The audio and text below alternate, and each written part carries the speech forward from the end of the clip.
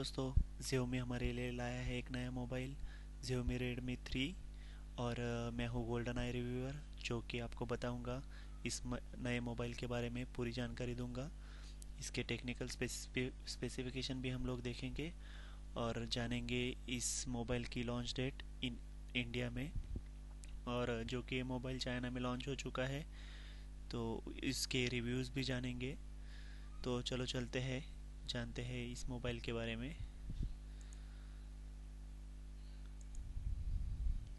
जो कि आप देख सकते हैं इस मोबाइल की बॉडी, जो कि प्लास्टिक की है, और ये प्रिटी स्लिम है। और हम पिछले कुछ वर्जन्स में देख चुके हैं Xiaomi की बिल्ड क्वालिटी, जो कि काफ़ी अच्छी रहती है बाकी चीप फ़ोन्स में। और करंटली ये मोबाइल चाइना में अराउंड 7,000 के रेंज में लॉन्च हो चुका है। अगर हम लोग अगर माने भी कि ये 7,000 के रेंज में ही या 8,000 तक भी लॉन्च होता है इंडिया में, तो काफ़ी काफ़ी अच्छा मोबाइल रहेगा। और इसका बैक भी आप देखेंगे, काफ़ी प्रीमियम लुक है इसका, और प्लास्टिक बॉडी है। और हम लोग आगे देख रहे हैं, देखिए। चलो इसके टेक्निकल स्पेसिफिकेशन पे ध्यान देते हैं। ये मोबाइल है 5 इंच का, तो 5 इंच का डिस्प्ले, ये डिस्प्ले साइज़ परफेक्ट आइडियल रहता है, जो कि हाथ में परफेक्टली फिट होता है। और इसके रिजोल्यूशन पे हम लोग अगर ध्यान दें तो 720 इंटू 1280 पिक्सल्स का है, जो कि काफ़ी अच्छा है। और इसका फ्रंट कैमरा है 5 मेगापिक्सल का, जो कि बहुत ही अच्छा है, जिससे आप अपनी सेल्फी भी ले सकते हैं। आजकल सेल्फी का दौर चल रहा है, तो ये मोबाइल आपके लिए बहुत अच्छा रहेगा। और इसका रैम है 2 GB का। ये मोर देन इनफ है डे टू डे लाइफ की यूज़ के लिए। अगर आप गेमिंग खेल रहे हो या और कोई हाई एंड एप्लीकेशन यूज़ कर रहे हो, तो 2 GB का रैम इनफ रहता है।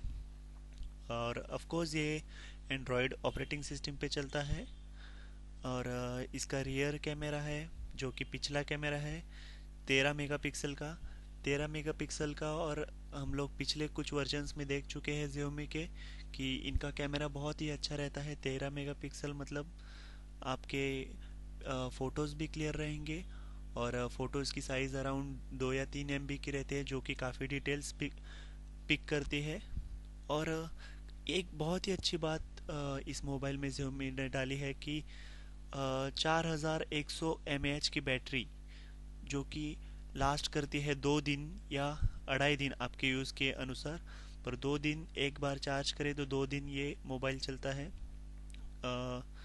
इवन गेमिंग, पूरा दिन अगर आप गेम भी खेलेंगे तो एक दिन पूरा ये बैटरी चलेगी।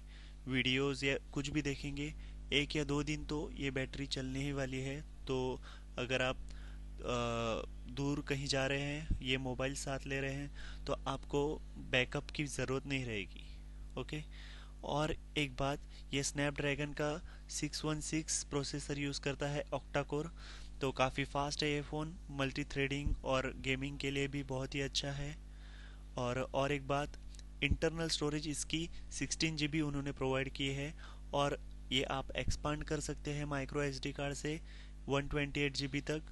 सो आपको कोई डरने की ज़रूरत नहीं है। प्रीवियस कुछ वर्जन्स में ऐसे था कि एक्सपांडेबल नहीं था, तो ये बात Xiaomi ने रिव्यूज़ में जान ली और उन्होंने ये एक चेंज कर दिया है। उसमें ब्लूटूथ है 4.1.0, जो कि लेटेस्ट वर्जन है ब्लूटूथ का।